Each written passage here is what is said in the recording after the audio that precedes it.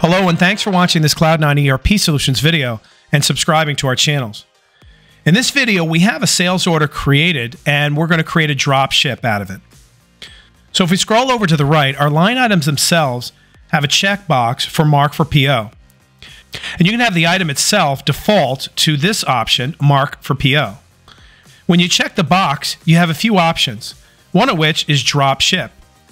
So if we select all these items and select drop ship and save it, what we can do right from here is create our purchase order. Now you could do this at a processing screen as well that can take all of your sales orders and create all of the drop ships available for it. If there's an opportunity, Acumatica will consolidate if it's the same vendor and same customer, for example. But here's our screen for it, and we can click Process All. Now we have one warning, and that is that the vendor, the default vendor, is not defined for this particular item. So Acumatica doesn't know who to create that purchase order for. So we can solve that by, right from the screen, scrolling over to the right and selecting the vendor,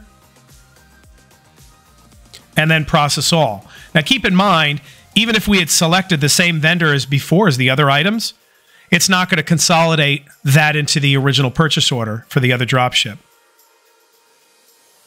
So here is the one dropship order. If we go back to the screen that lists our purchase orders and dropship orders, we can see the two that we just created. Now, if we go back in,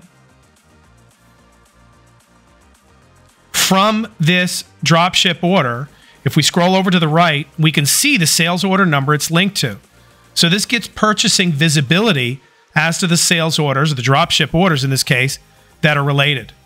If we scroll over to the right of that sales order, notice these other columns here, and that is, from here, we can see not only the dropship number, which was created when we created our dropship orders, but we can also see the status. This gives us visibility in case the customer calls us. If we go back to our dropship purchase order, we remove the hold. We'll email it to the vendor. The vendor will take it, then process it. As the vendor gives us confirmation that it went out the door, we'll enter our PO receipt, ensure the quantities are correct in case the vendor's partially shipping some of it. We'll release it. And if we open up our sales order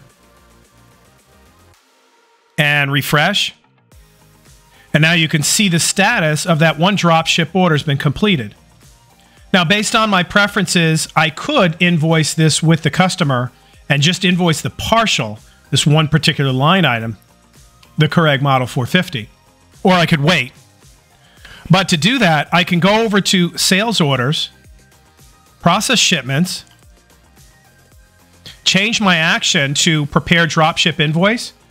And while this screen normally for Prepare Invoice would show a list of shipments, in this case, it's going to show a list of drop ships that have been received.